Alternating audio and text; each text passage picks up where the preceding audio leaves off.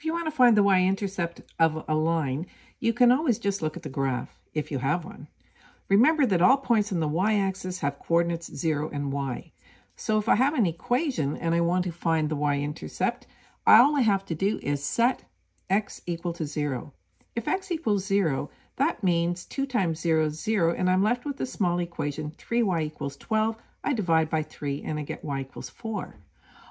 The other option is to rearrange the equation into y equal mx plus b format, which is going to give you both the slope and the y-intercept. So simply by moving the x to the other side and dividing by 3, because remember we want 1y, I end up with y equals minus 2/3 x plus 4. And there we go. Again, we have the y-intercept and we also have the slope of minus 2/3.